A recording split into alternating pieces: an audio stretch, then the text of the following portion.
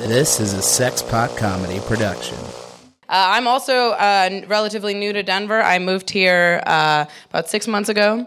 I think it's weird that I moved to Colorado specifically because I used to be so scared of drugs.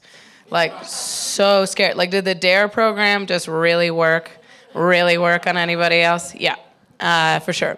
I was so scared, and I didn't know anything about them. You know, like, I thought there was, like, 4 kinds of drugs.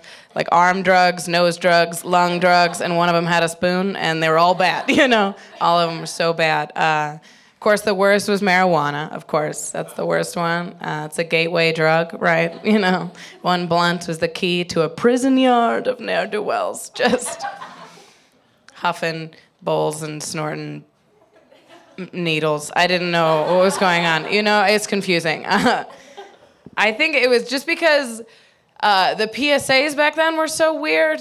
Like, I mostly didn't do drugs because I didn't want to disappoint my dog. Do you guys remember that commercial?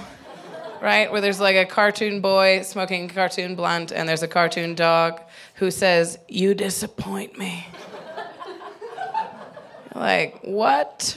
Dog? Dog who sleeps all day and eats whatever he wants? Dog? I have to go to high school and square dance with a limp-handed pervert today. Give me this, dog!